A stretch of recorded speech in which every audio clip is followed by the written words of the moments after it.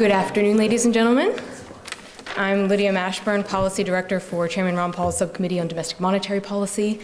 On behalf of the Congressman and his office, I'd like to thank you all for coming to our concluding lecture in our afternoon tea series on the basic principles of money. Today's question is going to be, what about money causes economic crises? It's sort of the culmination of what our other lectures have led to. Our first lecture was, what is money? And then our second one was, what is constitutional money? In those two lectures, our first lecture, Dr. Salerno very nicely laid out for us what money is, that money is a commodity. It is a market-chosen commodity that serves the role of money. And what the market needs money to do is it needs it to be recognizable. They need to know that this is the same thing, that they're able to trade in future. They need to be able to divide it so that they can purchase large or small things. They need it to be portable. They need to take it with them. Cattle as money didn't work out very well because it's a little difficult to move them from one place to another. And then one of the pinnacle faculties of money is that it has a stable value. You need it to maintain the value for which you exchanged it for. Which then brought us to our second lecture, where Dr. Vieira talked to us about constitutional money. The Founding Fathers wanted us to understand, or wanted us to keep, stable money. And it had turned out that the market had chosen gold and silver to fulfill money because it filled all those other properties of divisibility, portability, recognition, and stable value. So they set up in the Constitution certain provisions to maintain what the market had chosen as money, because they had already experienced through the Revolutionary War and then under the Articles of Confederation some terrible experiments with paper money, where it did not retain its value because you could increase it at whim. Dr. Vieira sort of took us through, I think, roughly 200 years or more of history and showed how, over time, that stable value of money has eroded legally, and got us to the point where we are today, where we are now able to talk about what happens when your money loses its value. So while it's terrible that over time your money does lose its value, what's even worse, or I don't know if it's even worse, but it's not good, is that it also can cause booms and busts in an economy. It causes economic crises. And that's what brings us to today's question. What about money causes economic crises? Which is why I'm delighted to say that we have Peter Schiff to answer this question for us. He's CEO and president of Euro-Pacific Capital. He's a financial analyst. He's an author. I think most importantly, though, at least to me, is he was one of the few financial analysts to predict the collapse of the housing bubble. Everyone else was like, housing prices have gone up. They just keep going up. It's never historically dropped. And he said, look, it's going to collapse because it's not sustainable, because he understood what it was about money that caused these bubbles in the economy, and he knew it was going to collapse. Analysts running the gambit laughed at his face. And when he was proven correct, we're now left picking up the pieces. But unfortunately, we still are not understanding what it is that caused the crisis to begin with. So our policy prescriptions are kind of off base in terms of dealing with the aftermath. So I'm delighted to welcome, and I hope you will join me in welcoming, Peter Schiff.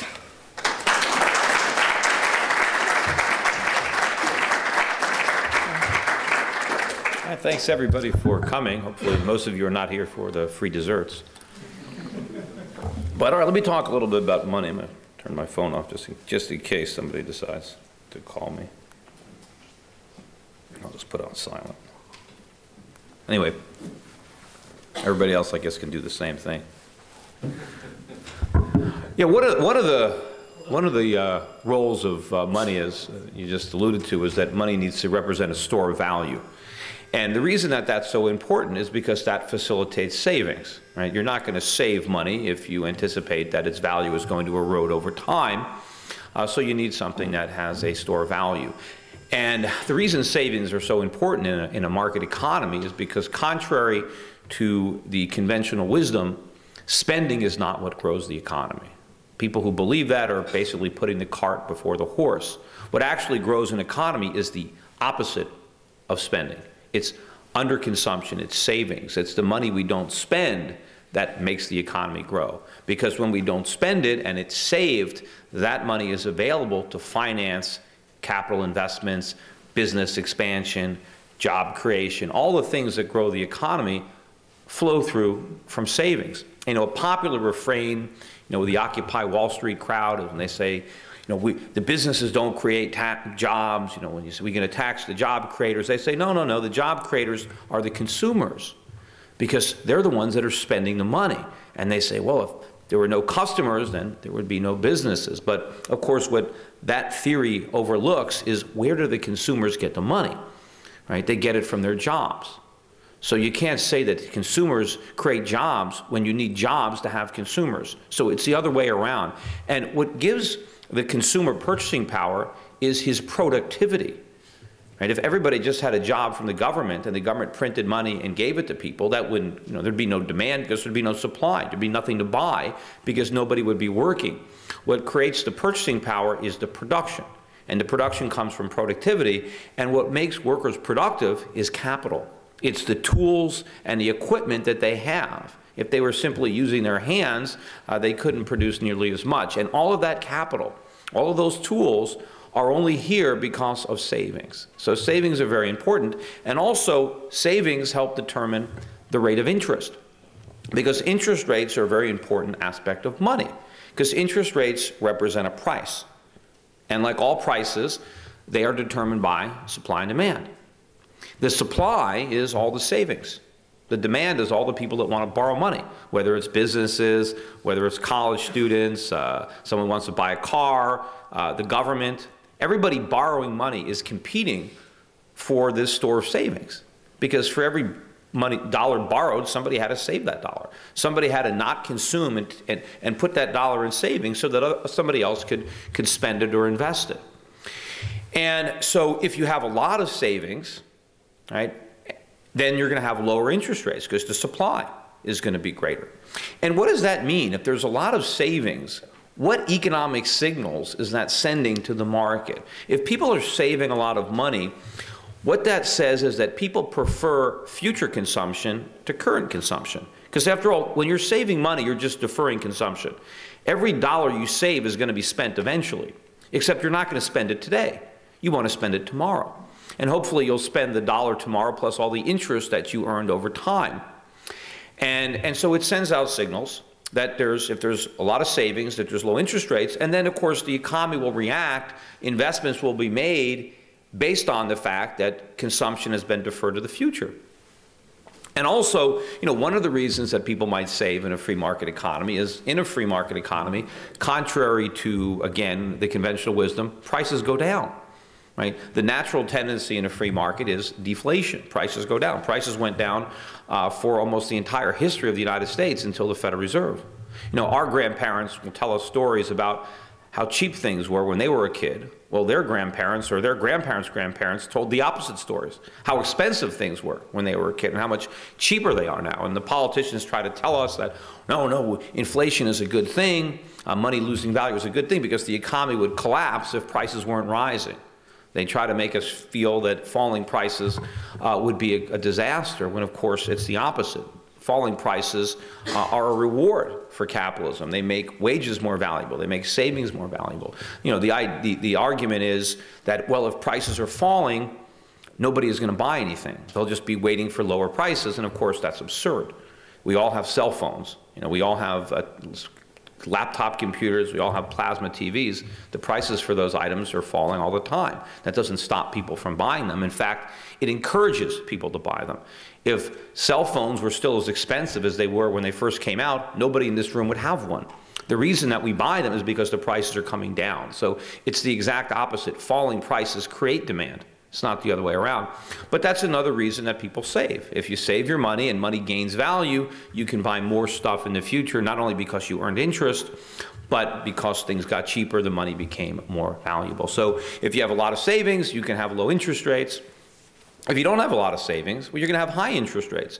And the beauty of this is, let's assume that there's not a lot of people saving money and a lot of people want to borrow money. Well, you have a very limited supply. You have a lot of demand. What happens to price? Price goes up. So interest rates go up. Higher interest rates discourage people from borrowing because it's more expensive, and they encourage people to save. And ultimately, the market's going to create an equilibrium between savings and debt, and you're going to have a market rate of interest. And investments are going to be made, capital projects are going to be made that can be adequately financed. Now, the problem comes in, now that we don't have real money, and you don't know what that is, now that we have fiat money or a money substitute, the Fed can create money out of thin air. Now, when they create money, they don't actually create any value. They're just printing money. So they diminish the value of the money that already exists. But also, when the Fed creates money, they do it in a way where they buy up treasuries. And they also control short-term interest rates, the cost of money to banks. And when they do that, the Federal Reserve can bring down interest rates.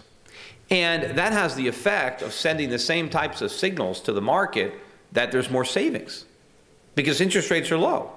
But people aren't saving their money. There is no real change in time preference for money. It's the same. And so you send out this false economic signal to the market. And as a result of that false economic signal, a lot of investments are made that really should not be made. There's no real viability there.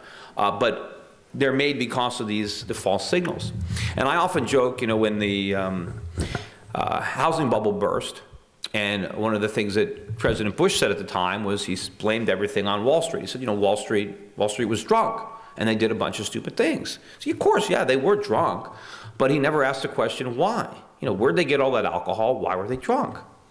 And they were drunk because the Fed liquored them up. I mean, Alan Greenspan kept interest rates very, very low for a long period of time. And just like anybody, if you're drunk, you're going to do some stupid things while you're drunk. You don't realize it until you sober up the following morning, and so this is what causes this business cycle, right? People think that the business cycle is just some flaw in capitalism. Just for some reason, we have these booms and busts. And that's not the case. These booms are caused by the malinvestments that are created in response to the Fed intervening in money supply, where you have the Fed price fixing interest rates, creating too much money, and fueling these bubbles. And one thing all of these bubbles have in common is debt. A lot of them are financed by borrowing money, particularly the housing market. I mean, obviously, what made it possible for people to buy houses they couldn't afford, other than Freddie and Fannie or the FHA that might have been, guaranteeing the mortgages, was the fact that the interest rates were so low. When people buy houses in America, they buy them based on the monthly payment. And the monthly payments were a function of the mortgage rate. And especially when you got an interest-only mortgage, where the only thing you're paying is the interest, then the low interest rates really made it cheaper. And when you had the Fed with interest rates at 1% and the banks were offering teaser rates based on those temporarily low interest rates, people could really get in over their head. So this was a function of money being too cheap. Instead of the market setting interest rates, you had central government planners at the Fed picking an interest rate. And why did they pick one that was so low? Well, the reason is the politicians like the boom, right? They like it when people feel good, when voters feel good, because they're more likely to reelect the people who are in office if they feel good. If they think they're getting rich in housing, if they think they can get rich without working, they're going to be happy, especially if you're taxing them so much on what they earn. If you can create the illusion that they're making money in the real estate market, well, then they're not going to be as upset at all the taxes they have to pay. So the politicians like the boom. In fact, everybody thinks that the boom is what's good. And then when the minute you have a recession, what does Congress want to do? What does the president want to do? We need a stimulus. We can't have this recession. We need to stimulate the economy. Well, they don't understand it. The stimulus is why we have a recession. Right? The stimulus is what caused the boom. But the boom is the problem. The boom is where all the mistakes are made. The recession is where the mistakes are corrected. Right? That's where the cure takes place. So we need the recession. Now, when people say we need the recession, they'll try to say, oh, you're heartless. You're happy that people are suffering. No, that doesn't mean we're happy about it. It just means it's necessary.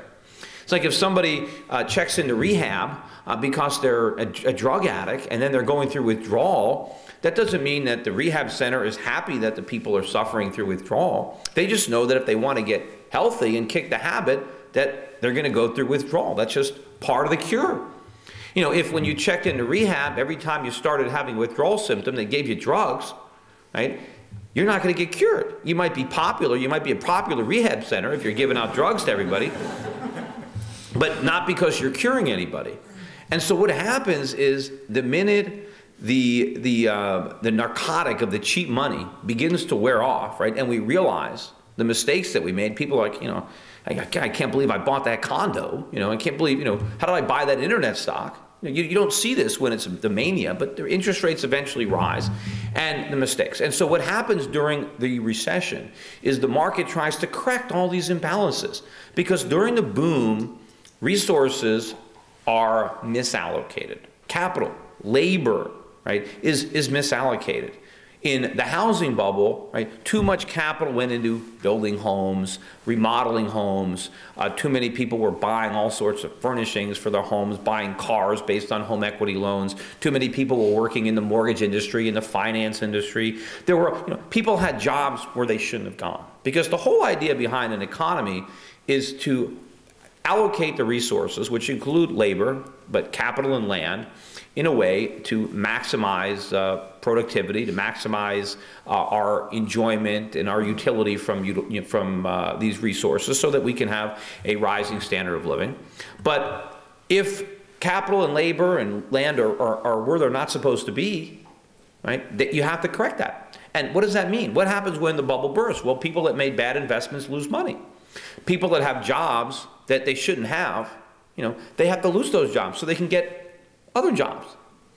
You see, a lot of times in Washington, people don't differentiate between jobs. They just think as long as people have a job, it's okay, right? If somebody has a job digging a ditch and someone else has a job filling it back up, as far as Washington is concerned, they're both employed. But they're employed doing what? What do you have to show for the labor? Nothing. You know, you filled the hole in the ground. You have exactly what you had before they started. We don't want jobs because we want jobs. Jobs are not an ends. Jobs are a means. What people want when they have a job is they want all the things that they can buy with their paychecks. But you can only buy stuff if something is produced.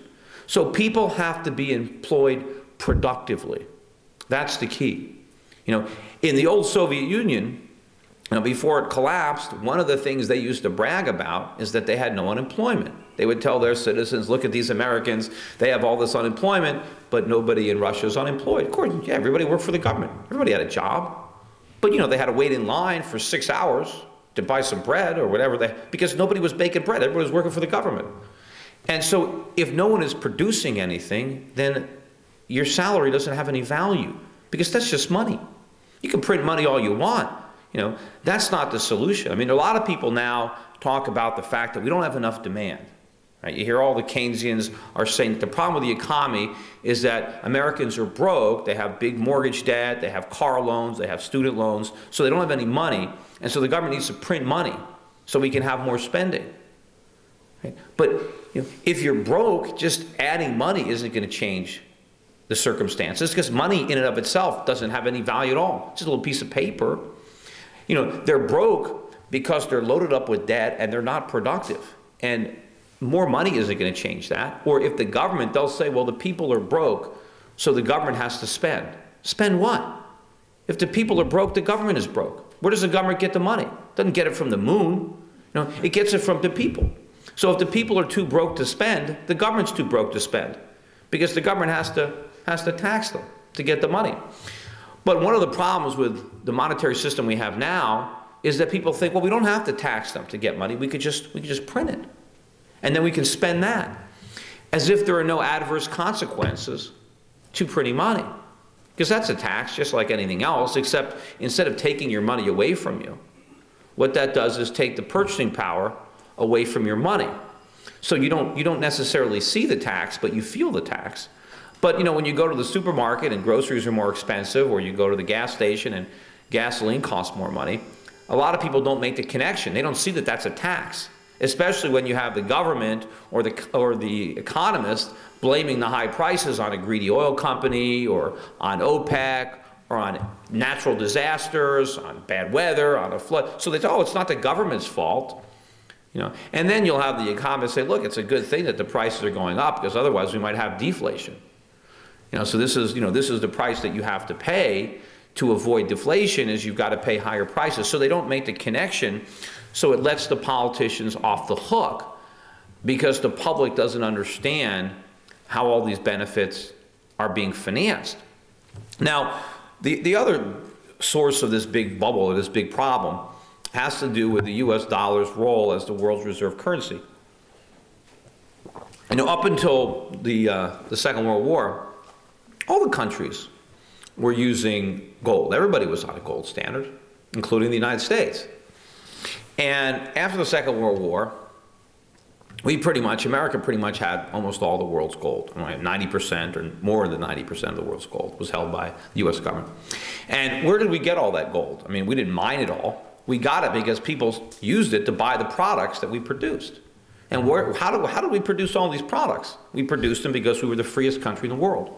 We had more capitalism and more freedom, and as a result, we were more productive. And the world wanted the stuff that we produced, yet they weren't productive enough to produce stuff for us, so they had to give us their gold. So we had all this gold. And we went around to all the other countries and basically proposed a new monetary system. And this was going to be where, instead of foreign central banks backing up their currencies with gold, they would back them up with a dollar. And the dollar, though, was backed up by gold. Of course, that's the only reason it made sense. If the dollar was backed by nothing, then we couldn't have conned the world into signing up for this arrangement. But everybody knew the dollar was as good as gold. And if you had $35, you'd get 1 ounce of gold. That was the deal we made with the world. And what was in it for the world was if they held dollars, they got interest. If they held gold, they had storage costs. So it made sense. Hold the dollars. We're on a dollar standard. The dollar is the reserve currency. The dollar is backed by gold. America is the world's richest country. They have the biggest trade surplus. They're the world's biggest creditor nation. They've got all the gold. Good deal. Well, it was a great deal for us because the minute we got that privilege, we abused it. Because now all of a sudden, we could pay for our imports by printing money. Now, technically, we were supposed to have the gold to back it up, but that didn't stop the government. They just lied, right? They wrote checks that they couldn't really cash, assuming that people would just not care or not notice. Well, after the 1960s, when we had the guns and butter economy, the war on poverty, the Great Society, we went to the moon, Vietnam, all this stuff, we were running big deficits. And some of our creditors began to notice this and realize that we couldn't possibly have enough gold to back up these IOUs, which is what the Federal Reserve notes were. They were promises to pay real money. The real money was the gold that the Fed had in its vaults.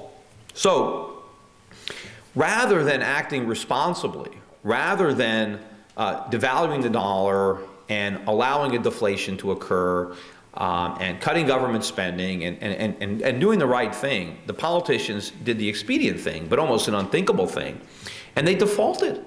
Nixon basically told our creditors, we promised to give you gold for your Federal Reserve notes. We're now going to give you nothing. You can hold on to them if you want, but you're not going to get any gold. And, the world should have gone back on a gold standard at that point, right? But they didn't. Now, they marked the dollar down rather dramatically. The dollar was marked down by about 2/3 during the 1970s. The Deutschmark, when the 1970s began, you can buy 4 Deutschmarks for the dollar. At the end, you can get about 1.5. The Swiss franc went from like 23 cents to 75 cents. The yen used to get 360 yen to the dollar. Later in the decade, it was down to like 150. Of course, it's a lot lower now, but that was a big drop during the 1970s. Oil prices went from $3 a barrel to $30 a barrel. I mean, that's why oil prices went up. It wasn't because of the Arabs. It was because of Nixon. It was because of what the government did. It was all the money we printed. Money lost value. Oil prices didn't go up at all. But in terms of a depreciated dollar, oil went from $3 a barrel to $30 a barrel. And gold prices went up from 35 up to over 800. Another thing happened too during the 1970s. A lot of women came into the workforce, and it wasn't because they were liberated. In fact, they were liberated before. But as a result of all this inflation and all these taxes, their husbands could no longer afford to support them, so they had to start working. Our standard of living declined dramatically with the loss of the purchasing power of the dollar. And in fact, I mentioned that oil I often use as an example. I think I even used it in that congressional testimony when people say, oh, gasoline prices are so high now, we're paying almost $4 a gallon, these are, record high prices. Say they're not, they're actually lower than they were in the 1950s. Well, what do you mean they're lower? Well, if back in the 1950s, you could buy a gallon of gasoline for a quarter. That's all it cost, 25 cents. Well, if you have a 1957 Chevy and you scoop around in the seat cushions and you find a quarter that was dropped there in 1957, you can still buy a gallon of gas with that quarter. You get change too, because it doesn't cost that much. It costs less because real money held its value. The only reason that oil is more expensive is because we're paying for it with depreciated dollars. That is a problem. What was I talking about before I started talking about that? I just lost my train of thought.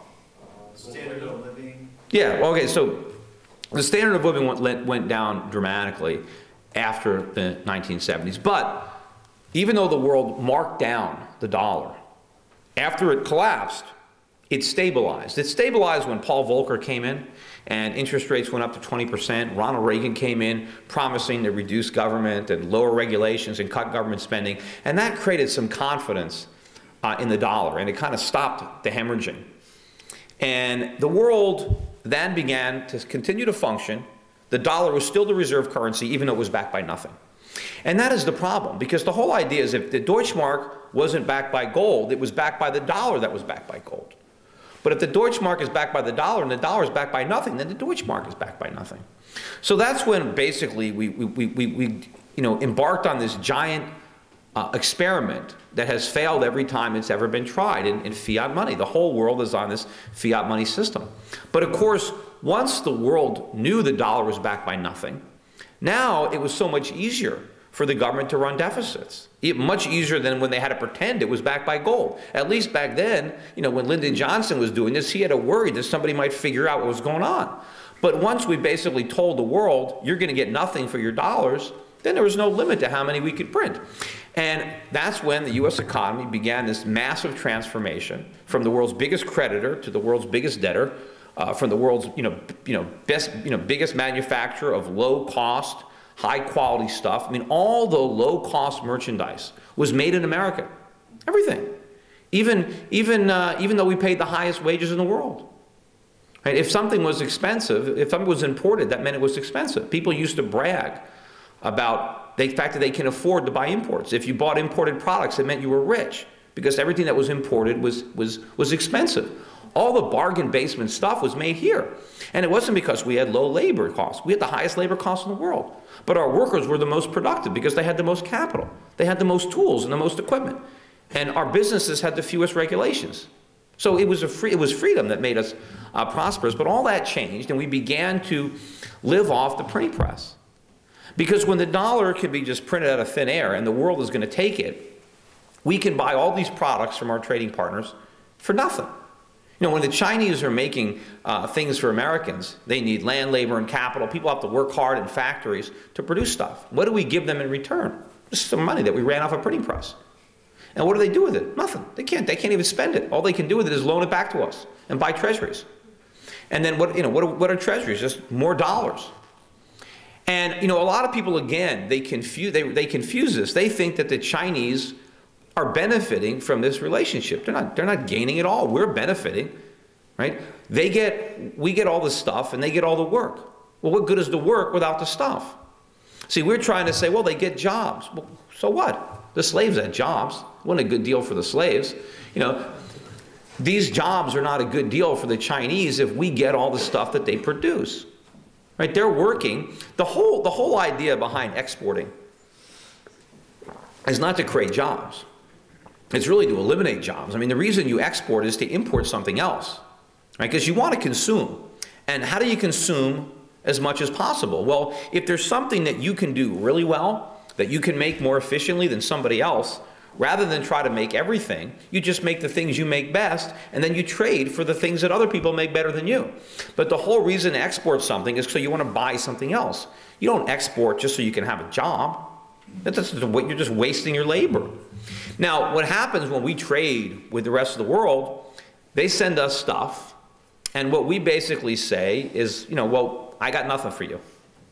But I got an IOU, dollars, will you take the IOU? And they take it because it's the reserve currency. And maybe in the back of their mind, or I guess in the front of their mind, they figure that one day they can use it to buy something. But meanwhile, what are they going to buy? What are we making? Every year we make less and less stuff that they want. The stuff that the Chinese want to buy is all made in China. I mean, that's where the stuff that we want to buy is. But this whole thing is maintained. But now we have this entire bubble. We have this entire phony economy that is now predicated on Americans borrowing money that they didn't save to buy products that they can't afford and didn't make. And this whole thing is phony. And all of our economic policy is designed to sustain this. Nobody wants to allow it to be corrected because the correction happens in a recession. We have a lot of problems. The biggest problem in the U.S. economy is that interest rates are too low. Interest rates have to go up. We're never going to have a recovery. We're never going to have real economic growth. We're never going to create productive jobs unless interest rates go up. But that's going to be very painful because we're so overly indebted. What's going to happen when interest rates go up? Well, banks are going to fail. And they're not going to be able to, that next time we can't bail them out. What's going to happen to the housing market? It's going to go down more. It needs to go down more. That's part of the correction. Prices were too high. They're still too high. What about the government? What's going to happen when interest rates go up? Well, the government is going to have to dramatically reduce spending. In fact, they might have to default on the bonds they've already sold. Because the only reason the government can pay the interest on the debt is because the rates are really, really low. Well, what happens when rates go up? Well, they can't afford it. We can no more afford to pay our bonds back than the Greeks can. For a while, interest rates in Greece were at record lows, and the Greeks had no problem. But then interest rates went up, and now you have a crisis. The same thing is going to happen here. Now, there are people that think, well, that'll never happen because interest rates are never going to rise. Well, that's just impossible. They have to rise. What is the consequence of keeping interest rates artificially low? We continue to screw up our economy. Instead of allowing market forces to correct the imbalances, we make the imbalances bigger. Right? The more we stimulate the economy with the toxin, because that's what the stimulus is, it's a toxic sedative, and eventually you overdose on it. Right? What is happening? If we keep interest rates low, nobody's going to save. I mean, who's going to save money that's depreciating in value? Right? So you're going to destroy your savings. You're going to destroy the ability of the economy to generate capital, to generate growth or production. You're going to create massive inflation.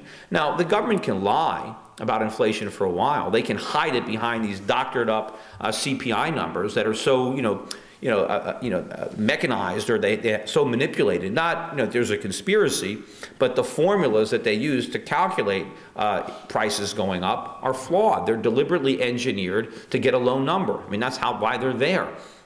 But of course, when they're measuring prices, they're not even measuring inflation. They're measuring an effect of inflation. But at some point, the inflation is going to be so pronounced that its effect on prices is going to be so great that the government is not going to be able to pretend that it doesn't exist. And then at that point, interest rates are really going to have to rise, and then it's all going to hit the fan. And as I said, that's when the banks are going to fail. And the next time the banks fail, if the Fed is doing the right thing and raising rates, that means not only do the banks fail, not only do the bondholders lose money, but the depositors lose money. Because if the government is having trouble paying its own debts, how's it going to bail out the FDIC? Where's it going to get that money? So there are tremendous losses. All we're doing now, all of our policy is designed to postpone the day of reckoning beyond the next election. That's all Congress cares about. How can we get through 2012 without it hitting the fan? And they don't care that the policies that they're pursuing are just making all the problems worse.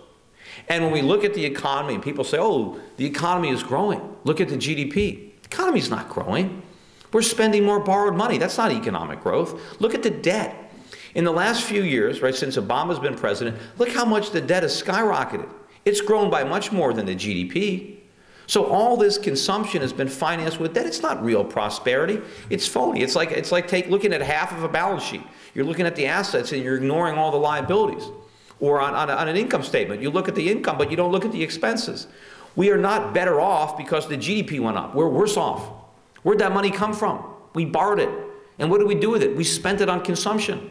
We didn't invest it. We don't have more plant and equipment. We blew it, right? The government spent it. You know, the bubble that we had as a result of the cheap money that the Fed created in the 1990s, that inflated a stock market bubble. When that bubble burst, instead of letting the market correct the problem, we deliberately gave us more stimulus, and that created the housing bubble. When that bubble burst, instead of, again, sucking it up, admitting that, gee, we really screwed up after the last bubble, let's do the right thing now, let's let the market run its course, instead of doing that and taking a more painful recession, which was now necessary because we didn't take our medicine the first time, they did the same mistake, and now they're inflating a government bubble. The government bubble is bigger than the housing bubble. It is bigger than the stock market bubble, you know. And it's going to burst. It's no more sustainable than the previous bubbles. And you can see it in the bond market. You can see it in the currency market. But the real crisis that's coming, and then I know I've been talking, we'll take questions.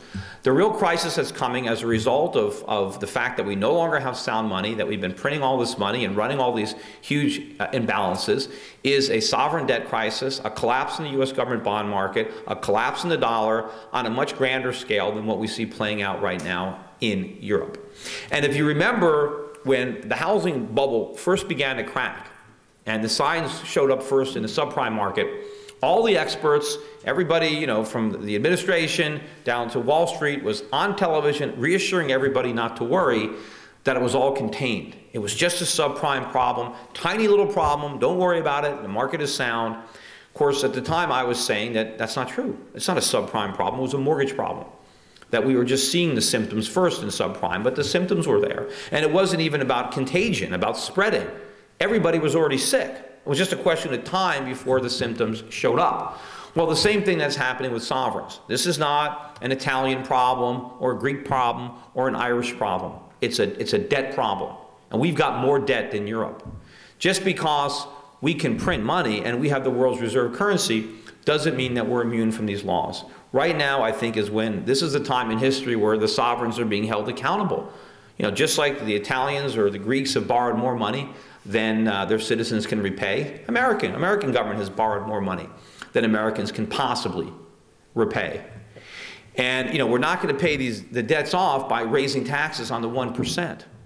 Yeah, I mean, we can't even do it by raising taxes on the 99%, as if we can even extract all that revenue. You know, it's going to have to come through a restructuring. It's going to have to come through a default, one way or another.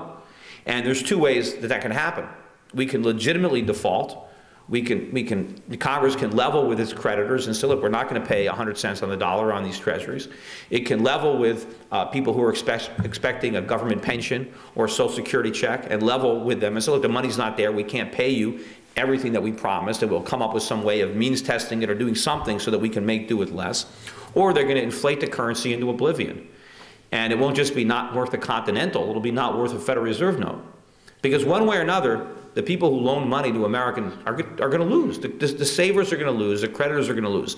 Either they're not going to get their money back, or the money they get back isn't going to have much value. But the problem is, the longer we wait, the worse it's going to be for everybody, and the more damage that we do to our underlying economy. Because the longer we allow these malinvestments to build up, right, the bigger the impact when they collapse, and the harder it is to restore balance. And part of that would be going back to sound money, going back to a gold standard. I'm confident that the world is going to go back on a gold standard. The question is, how much longer is it going to take, and how high is the price of gold going to be when that happens? But if we go back on a gold standard, then we will have discipline again in Congress, because Congress won't be able to spend money unless they can extract it from the taxpayer. They're not going to just be able to print money. We're not going to be able to run all these trade deficits. If we want to import, we're going to have to export. If not, we're going to have to settle our accounts with gold, and if we can't mine the gold. And so that is what's going to bring everything back into balance. You know, the longer we wait to do it, the more mistakes we make in the interim, the harder it's going to be. And the real threat to our liberty is that this real crisis that's coming, and the economic collapse that's coming, and the financial crisis is going to be much worse than 2008. The problem is, all these problems result from government. They result from government meddling in the economy. All these distortions that the regulations and the subsidies and the money printing create. But the government is very successful at blaming capitalism for the problems that it creates. It mixes capitalism with socialism, and then it causes a problem, and they say, you see, capitalism doesn't work, we need more government. and then they get more government, then we get more problems. Well, this is going to be such an enormous problem that we might end up with total government, and completely change the fabric of our country. So I think it's very important that as many people in Congress as possible, and that's where you guys can come in, understand the root cause of these problems. And it's not because we have too much freedom and too much capitalism, but the reverse. Capitalism doesn't work when government distorts it and interferes with it, when it tries to micromanage it. That's where all the problems come from. The solutions are going to be in the market. Right? It's not going to be more government, it's less government. It's rolling back all these rules and regulations that are distorting the market and returning to sound money. And if we do that, we're going to have real economic growth. We're going to have real prosperity. We might have to suck it up and bear some pain. And just like, you could swallow some bitter tasting medicine. It might not taste good, but if it works, you got to do it. But, denying that you're sick or just exacerbating or covering up the symptoms while you get sicker is not the way to go. But that's unfortunately what we're doing now. Anyway, let me just open it up to the questions. Yeah. Can you talk a little bit about your views on unemployment insurance and if the structure of our economy and the workforces are changing to, how cyclical and structural unemployment factors? Yeah. I mean, obviously there's an economic truism that you're going to get more of what you subsidize, you're going to get less of what you tax. I mean, if you pay people not to work, people are going to take you up on it. I mean, I did it myself. I remember the one time in my life I collected unemployment benefits. I did not look for a job until I exhausted my benefits. I was in my 20s, and I was living in Southern California, and the weather was great, and I liked the beach, and I liked that better than working. And if I could get paid for lying on the beach, as long as I got enough money for gas and booze, I was, it's fine with me. And there are a lot of people today that do the same thing. I mean, it's not wrong, it's human nature. And if you can collect unemployment for 2 years, man, that's a lot of time on the beach. And, people forget that leisure has value. I mean, people would rather not work, right? People save up so they can retire. Well, you can retire early now on unemployment. And a lot of people say, well, that's ridiculous. It's only $300 a week or $350 a week. Well, true, yeah. I mean, if somebody offered an unemployed person, a $100,000 a year job, they'd probably take it. But what if the only job they're offered is $400 a week or $500 a week? Most people won't take it. They'd rather have unemployment because it's like a huge tax on getting a job. It's the highest marginal tax bracket is faced by someone who's collecting unemployment. Because not only does he have to pay taxes on what he earns, he loses all of his unemployment benefits. So the tax rate is enormous. And of course, what people forget is when you get a job, you don't get to keep all of your income. There's a lot of expenses that the IRS won't let you deduct. What if the job that you get offered is 45 minutes away from your house? What's it going to cost you in gas money to get there and back? And maybe you have to eat in a restaurant. Maybe you have to wear a suit. Maybe you have to go to have a dry cleaner. Maybe you have a kid. What if you have to put your kid in daycare? How much is that going to cost? So it's so much easier just not to work. And so the more lucrative we make it, the more people aren't going to work. And I've talked to plenty of people, small businessmen, who've told me they can't find people to work. And if they find anybody, they're only willing to work if you pay them under the table. Why? Because they don't want to give up their unemployment benefits. There are people in my family right now that have told me, in my family, that are collecting unemployment. That's their job. They don't want, And when I did it, when I had to do it, I actually had to go down to an unemployment office and pretend I was looking for work. And I remember, I used to actually go, because I was afraid, that the government might catch me. So I actually went and met with, I dropped off some resumes. I remember walking and making a little log so I can at least look like I was looking for a job. But I didn't want one. I just wanted the unemployment benefits. But I at least had to pretend that I was looking. Today you don't even have to do that. You don't even have to look someone in the eye and lie. You do it all online. You could just be in South America collecting those unemployment benefits. Because they go a lot further. If you go down to Costa Rica, because the money goes a lot further if you're lying on a beach down there. So yeah, I mean, the whole thing is a racket. But yeah, the politicians love it because the unemployed, yeah, extend those benefits because they'll vote for whoever extends them. And of course, part of the problem, and then that's where, you've got all these illegal immigrants coming in. It's because who's going to take these jobs if they can get unemployment benefits? So we shouldn't even have mandated unemployment insurance. I mean, if somebody wants unemployment insurance, let them buy it. I mean, you buy car insurance, you buy health insurance, you buy fire insurance. If you want to buy insurance against losing your job, just go out and buy it in the private sector. It'd be there if the government didn't provide, and at least then it would make more sense. You'd have markets setting premiums, and people who wanted it could buy it, and it would have different incentives. It would probably pay off in a lump sum if you lost your job, But now we give people all kinds of incentives not to work, and of course we pass laws that make it illegal for people to work. Right? The dumbest law probably we've passed is the minimum wage law. But everybody in Congress loves it because they can pretend, oh, it's terrible. Nobody should have to work for $5 an hour, so let's make the minimum wage, whatever it is, $7.50. All right, well, what does that mean? That means if you're not worth $7.50, it's illegal for you to get a job. And it's not just $7.50. Actually, you have to cover all your payroll taxes, other fees, mandates, and of course, there's a lot of legal liability that comes with being an employer. So an employer has to assign that value, because the minute you hire somebody, there's a million ways you can be fined or sued. If the government doesn't like the way you're hiring people, they'll sue you. If they don't like the way they're firing people, you can be sued. All kinds. So it's very risky. The government has made it very risky to hire somebody, so a lot of people make a rational decision not to hire people, or to hire as few people as possible. Or if you got to hire somebody, hire them in another country. We don't have all these liabilities. So, if we got rid of that minimum wage law, and we also got rid of all these unemployment benefits, a lot more Americans would have jobs. How can it be? I mean, look at all the stuff that we're importing. Yet we have all these unemployed people. What are the statistics? It's ridiculous. We import 90% of our seafood. 90% of it. We're surrounded by oceans. We got all these lakes, and we got all these unemployed people. You don't think they can fish? I mean, you don't even, just pick up a rod, go out there. But why aren't they doing it? They don't have to. Right? So we got to get rid of all these rules and regulations that are making it illegal for people to work, that are making it expensive to hire people, because people forget where jobs come from. Right? I hired a lot of people. Why did I do that? Is it because I'm a humanitarian and I just want to create jobs? No, I want to make as much money as possible. And I figure I can make more money if I hire people. That's the reason jobs are there, because somebody wanted to make money, and they hired somebody to make money. But the more difficult the government makes it, the more expensive the government makes it to hire people, the less likely it is that somebody is going to do it. I mean, if I'm going to hire people and I'm going to lose money, obviously I'm not going to do it. So you have to have more profit, more opportunity. And of course, the other thing that you need is capital. I mean, I can't hire workers if I don't have any tools to give them, if I don't have any equipment to give them. Where's that all coming from? That comes from savings. It comes from underinvestment, from underconsumption.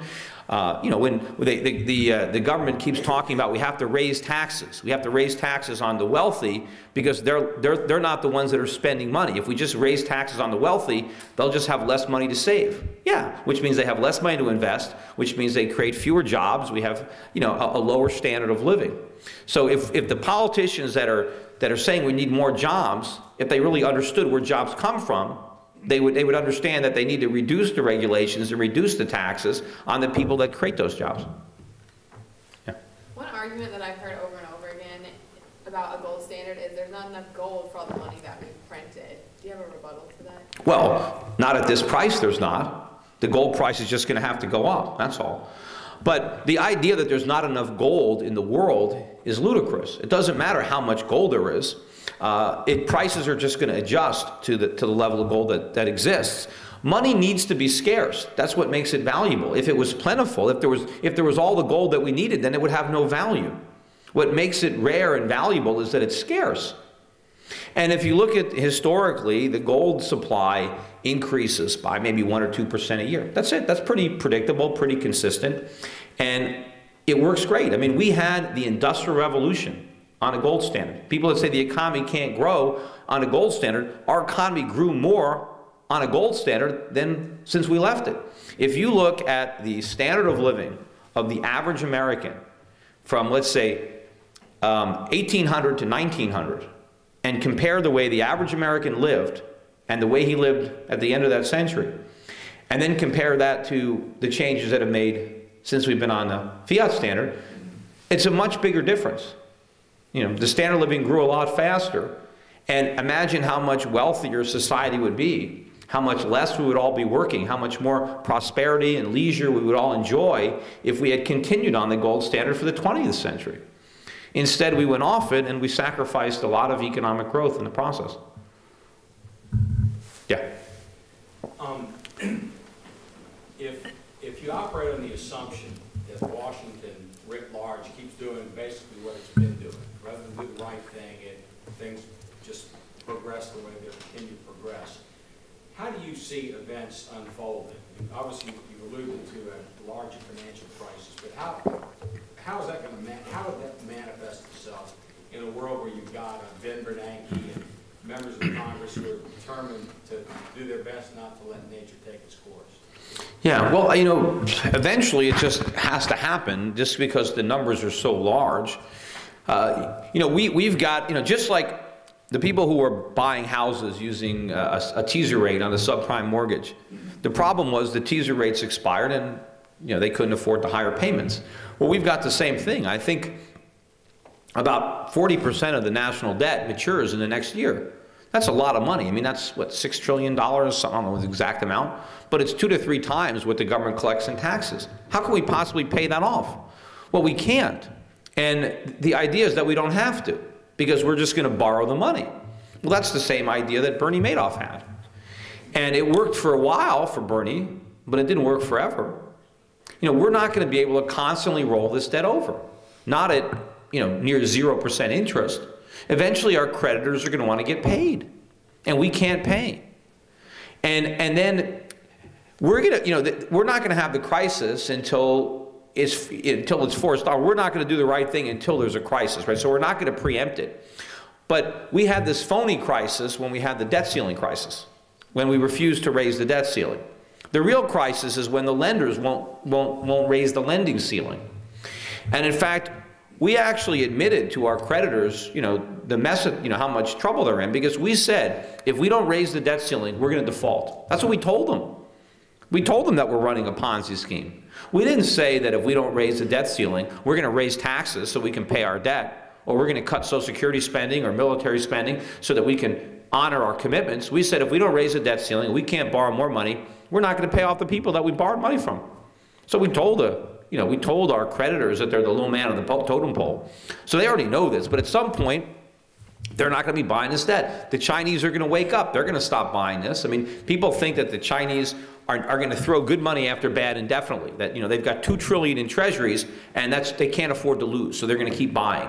Well, pretty soon they're not going to be thinking about the $2 trillion they have, but the $5 or $10 trillion that they're going to buy if they don't stop. And you know, might as well lose money on $2 trillion than lose money on 10.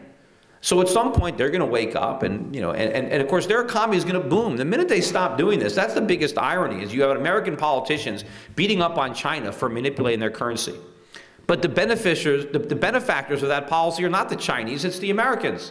We get to buy stuff for cheap. We have all this stuff that the Chinese are sacrificing. If the RMB went up, the Chinese would be buying all this stuff, not us. They would get to have the fruits of their labor instead of just the labor, you know, and we get the fruits. Now, long term, the Chinese aren't doing us a favor because they're helping to undermine our economy.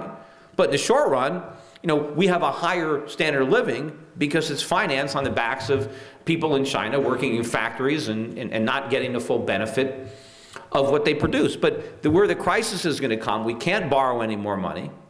And the Federal Reserve has to print. They have to do QE3 or QE4, whatever they're calling it at the time, or maybe they won't call it anything, they'll just do it. And then prices really start to rise much faster. I mean, I know prices are rising for food, for energy. Look, I just got my health insurance premiums from last year, and then my initial increase was 19%. Now, I had to shop it around to get my increase down to 12%, but that's just in 1 year for the same coverage. You know, but it's not. It's college tuitions are going up. I mean, prices are going up. I mean, the only place that they're not going up is in the CPI. I wish I could buy the CPI, but unfortunately, I have to buy real things.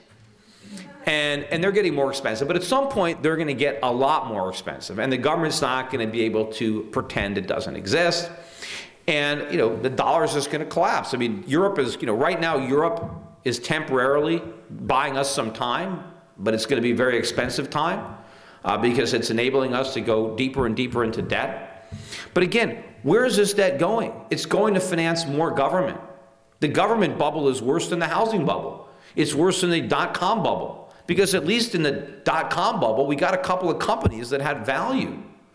At least the housing bubble, we got houses. We might have spent too much money on them, but they're there. You know, the crazy thing is guys like Alan Greenspan argued for burning them. He wanted to destroy them so we would have no benefit whatsoever from the housing bubble. At least we got houses, right? But what are we getting from the government bubble? You know, more bureaucrats. I mean, we're getting more consumption, more spending. So this is the biggest bubble of them all. And it is going to unravel. And, you know, the question is, what's going to happen when the dollar really starts to collapse and prices start spiraling out of control? What are we going to do? Are we going to do what Nixon did? Are we going to put on wage and price controls? We probably won't need wage controls because wages probably won't be going up. That's the one price that probably won't rise. But the price of everything else is going to go up, which is going to be particularly problematic. You know, a lot of economists, they make the incorrect assumption that you can't have inflation without rising wages. Well, yeah, you can. It's just a lot more painful when the wages don't go up. But employment costs go up. Maybe not wages, but other costs associated with employment. But people working, you know, doesn't create inflation. In fact, people working helps bring prices down. It's people not working that help make prices go up. Because prices are a function not just of demand, but of supply. And people working create supply. Right? When they're not working, you have less supply. And also what happens is when the dollar crashes, right, supply of goods in America goes down because we can't afford to import. In addition, we export less. So what happens is capacity comes down. You can see that now in the airlines, right? The airlines are raising prices even though fewer people are flying. How are they doing that? Because they're reducing capacity. And they're going to have to reduce it a lot more. And air prices are going to rise dramatically in the next few years, even though fewer people are going to fly. Fewer people are going to fly, but they're going to pay a lot more. Same thing is going to happen. We're starting to export more refined gasoline now. That's more and more that's going to happen. So even though Americans are going to be using less gas, they're going to pay a lot more for the gas they use. Because the supply is going to be less. Because a lot of the gas that used to be here is going to be filling up a car in China. And that's going to be even more dramatic once the Chinese RMB goes up. You know, once the Chinese let their currency go up, everything goes on sale in China. So the Chinese buy more of everything. Well, where are they getting all this stuff? It's the stuff that we used to buy, but that we can't afford anymore. Because when the prices go down for the Chinese, they go up for Americans. So this whole collapse is coming. And if we want to do anything about it, we have to recognize, right, what the fault is, and then we have to start dealing with the real cause of the problem, which is the big government, all the regulations, all the taxes, all the spending. And we can't just talk about cutting taxes. We got to cut spending. That's the tax. Right? The cost of government is measured by what it spends, not what it taxes. Because all government spending has to be paid for, one way or another. And either they're going to pay for it through taxation or through inflation. Now, temporarily, they can borrow. But that either means they're going to have to raise taxes in the future or raise inflation in the future. So ultimately, they can either tax or inflate, but that's it. So that's the cost. So when people talk about, hey, we cut your taxes, but they have these huge deficits, they haven't cut our taxes at all. Right? If government is more expensive, right, we're paying more to support it, one way or another. The politicians can lie about it, right, when they run a deficit. But ultimately, we're going to have to pay. So we're going to have to shrink that government dramatically if we're ever going to get out from under this mess. Because the only reason this phony economy works now is because we can borrow the money to sustain it. Because the world will take our paper for their stuff. But when that stops, we can't function. This economy cannot function with this level of bureaucracy. You know, we're going to have to make some deep-rooted changes, and they're obviously going to have to come from this, you know, here. Yeah. Kind of a two-part question. First, it's good that the Austrian school is starting to get more attention nowadays, but for a long time it was more in the public view, sort of intellectual battle between Keynesians and the Chicago school. So what do you say to the suggestion that the Chicago school could be very, very dangerous because they essentially preach free market except when it comes to currency and debt?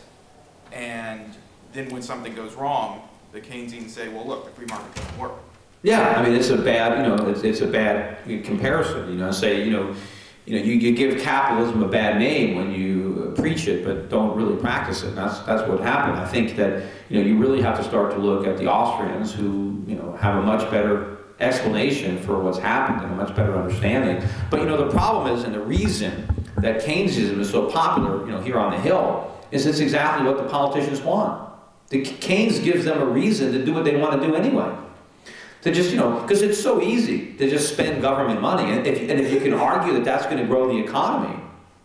And of course, you know, where you can often, you know, destroy their arguments. Like they're saying we have to extend unemployment benefits because it's going to help the economy. And how is it going to help the economy? They say, well, because the unemployed people are going to spend the money. Well, if just printing up money and giving it to people to spend grew the economy, why just limit it to the unemployed? Why not give the benefits to everybody? Then we'd have even more growth. And why not double the unemployment benefits? Then we'll get double the growth. Why not triple them, quadruple them? You know, why not give everybody $1 million? You know, and of course at some point they're going to say, well, that's too much. Well then, what about if we do $1 less? Is that too much? So it never works. Because whatever money the government gives the unemployed, it has to take it from someplace else. The government has nothing. All it does is redistribute. And so it's not going to help the economy. It's going to hurt the economy. You know, apart from the fact that it's subsidizing people not to work, and so the economy is deprived of the labor and the output that otherwise would have accompanied that work. Instead, somebody is idle. But when you transfer money around, you're lessening economic growth. The deficits that we create to pay those unemployment benefits are going to do more damage to the economy than whatever benefit you get from spending those unemployment checks. So it's easy to critique that, but the Keynesian view is the more politically popular. And that is the problem. Everything that we need to do, all the things that are good for the economy, are bad politics. And everything that's bad for the economy is good politics. You know, even among a lot of the people who understand that government is the problem, you know, it's still, a lot of them still, you know, want their Social Security benefits. They want a lot of stuff from government, and they don't realize that the government doesn't have the money. Yeah. I think we've gone over time, so I don't want to keep people here who need to go. But if there are more questions that you want to ask, please feel free to stay. All right.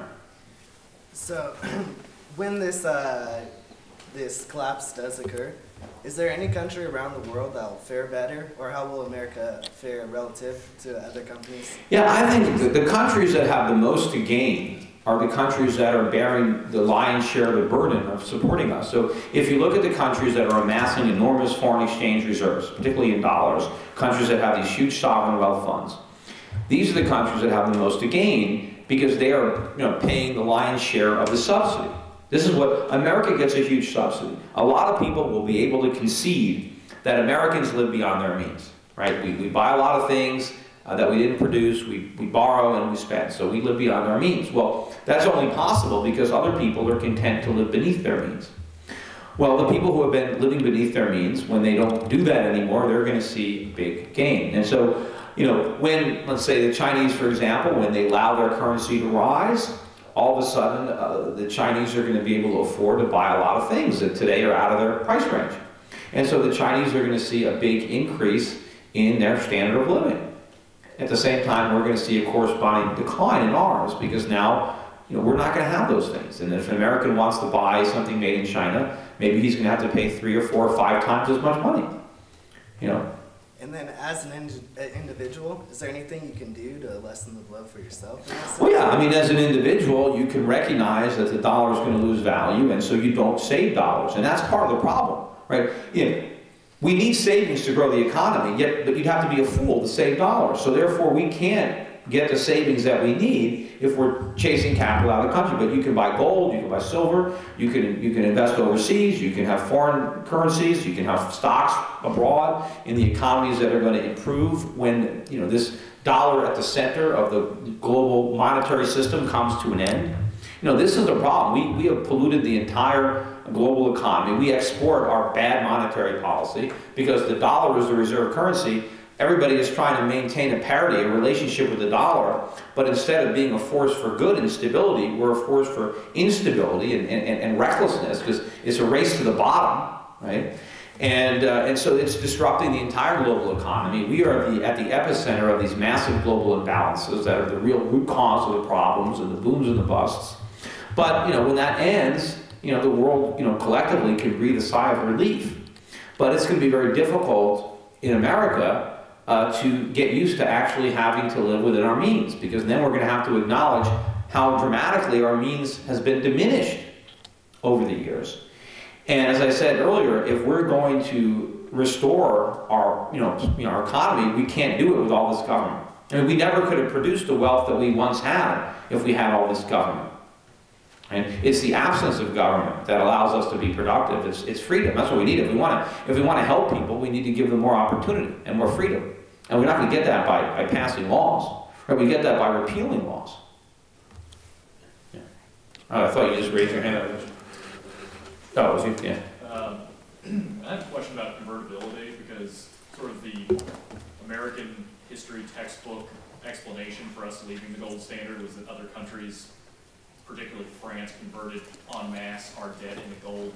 Can the United States, if we go through sort of a more organized default rather than letting the market, tear us apart, be the only economy that switches back to gold standard if there's that risk of convertibility? If the dollar skyrockets, how will we export? Well, just the way we exported before. I mean, just if you have a strong currency, it doesn't mean you can't export. In fact, if you have a strong currency, it diminishes your capital costs. You have more savings. You have more investment. It diminishes your raw material costs. It makes imported components less expensive. It means you don't have to give wages, because your workers are getting wages just in higher purchasing power. They don't need a nominal increase. So there are a lot of benefits. But yeah, I mean, if we were to be proactive and admit right now, okay, the country is broke, and let's restructure on our own terms. Let's figure out, what we have to do. Because I said we need higher interest rates, right? That is the only way we're going to solve the problem. But we have to acknowledge that if we let interest rates go up, this whole phony thing collapses, which of course is a good thing, because the sooner it collapses, the sooner we can rebuild something real in its place.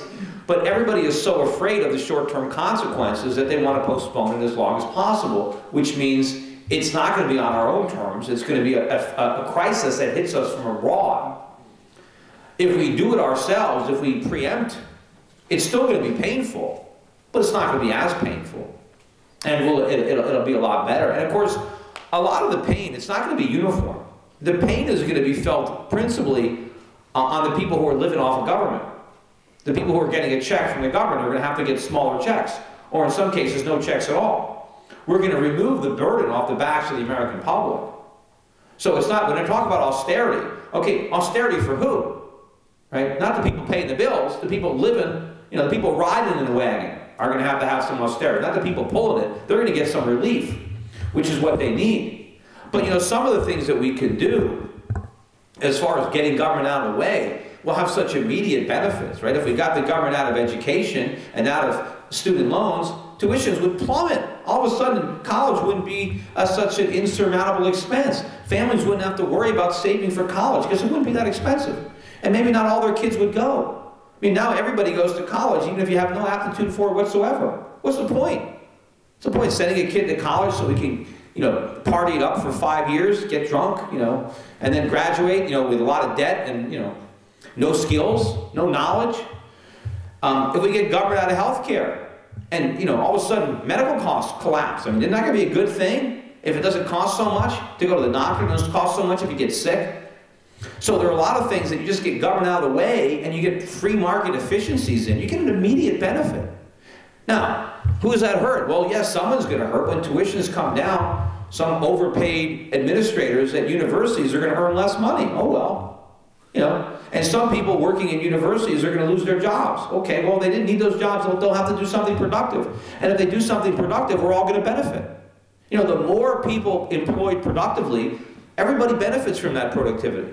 The more people that we have doing things that they shouldn't be doing because of some government subsidy, we're all made poor as a result. So it's not going to take that long. If we do all the right things, it's like ripping off a Band-Aid. If you just rip it off, it doesn't really hurt that much.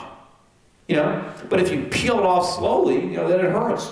So if we just get rid of all this government and bring back freedom, there's not going to be a lot of suffering that long. Some people, sure. People who thought they were going to retire on Social Security, okay, well, they're going to find out that that's not going to happen. They got to work. They got to save their money. But they're not going to get Social Security anyway. So why don't we, let's deal with that now instead of paying them off in worthless money. I mean, what good is that going to be? Because that's the end result. But not only don't the politicians have the integrity to do the right thing, most of them don't even know what the right thing is. Right? So hopefully if we can educate people, there's got to be someone in Congress other than Ron Paul, right, that actually cares about the country. And a lot of times when the congressmen will think, well, I can't do that. I mean, it's too big of a risk. Well, what's the risk? That you don't get reelected? I mean, what's so terrible about that? There are people that risk their lives on a battlefield for the country. You can't risk not getting reelected? I mean, big deal. So people have to understand, And this is a very pivotal point in our history.